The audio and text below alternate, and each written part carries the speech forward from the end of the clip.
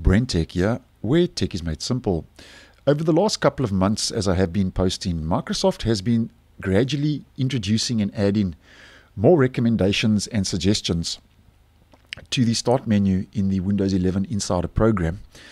And this could all be set to change because according to a recent leak and a hidden feature that was once again spotted by the Windows enthusiast Phantom of Earth over on Twitter, in the recently released Windows 11 Insider Dev Build 25309, which I did post on earlier today, and I'll leave a link to that video in the description.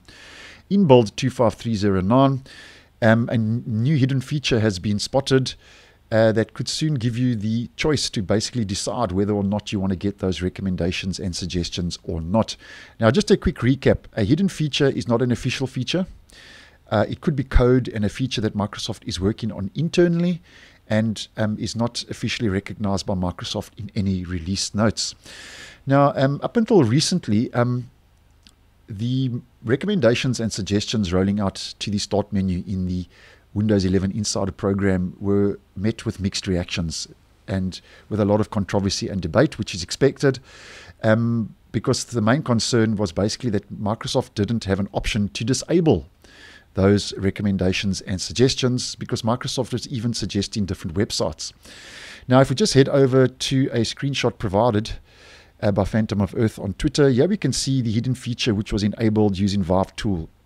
Here on the personalization start page, we get a new option, show recommendations for tips, shortcuts, new apps, and more.